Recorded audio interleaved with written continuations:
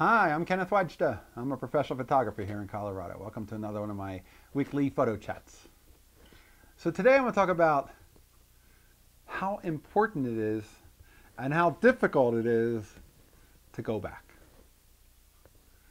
So you see an amazing thing. You're driving along at 70 miles an hour or 50 miles an hour or 35 miles an hour, and you're maybe with somebody, maybe you're not, but you have your camera with you and you would love to shoot that, but it means pulling over, making a U-turn, or finding a side road to pull off and make a U-turn there and then drive back. I was reading a book by Jay Maisel, and he said, you cannot think. You cannot consider it. You cannot think about it. You just have to stop.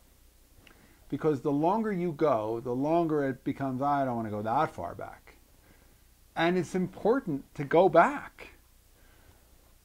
I have two photographs that I recently did that are like that. One, I was leaving a friend's house, and I'm driving back to my house, and there are these cows. Now, a picture of a cow doesn't seem all that interesting. But these were no ordinary cows. It was like a corner of a barbed wire fence, or some kind of a fence. It might not be barbed wire. I'm not sure what they use for cows, but it was a wire fence. And these cows were all grouped, looking out at me as I passed. There must have been, felt like a dozen, and you can count them in the photo. I'll put it in the link. But there were a dozen cows, all neck to neck, staring out at me. And I'm like, what are you all waiting for? So I went up past them, and then I turned back. And I photographed them in two ways. I photographed them out my right window. I pulled over right next to them. And then I turned around again. This is a very rural street. There's no traffic at all. And I pulled over again on the opposite shoulder across from them, and I shot out my driver's side window. And it's a sweet little photo. Some people have really commented that they really like it, and I like it. It has really good dark brooding clouds in the background. You can see some of the Boulder Flatirons. And it was one of those photos that it was like, do I feel like going back? Should I go back for that? And again, the longer you think, the longer you wait, the distance gets further. Now it's twice as far to go back and twice as far to retrace your steps back to where you were thinking about it. There's no time to think. The answer is yes, go back. There was another example.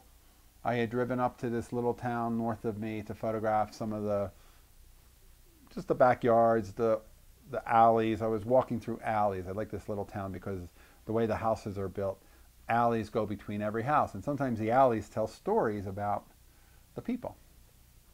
So as I was coming back, I'm out on a small highway, 4-lane road, and I'm driving back, and there's a group of people with a camper, and they're changing the tire on the camper.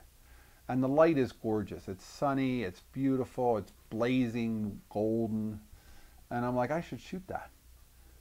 But I'm on the wrong side of the road. I need to be on their side of the road. I need to shoot it with a wide angle out my car window on the right side. So I just need to make a U-turn and come back. And it would be a good photo for Roy Stryker of ordinary life changing a flat.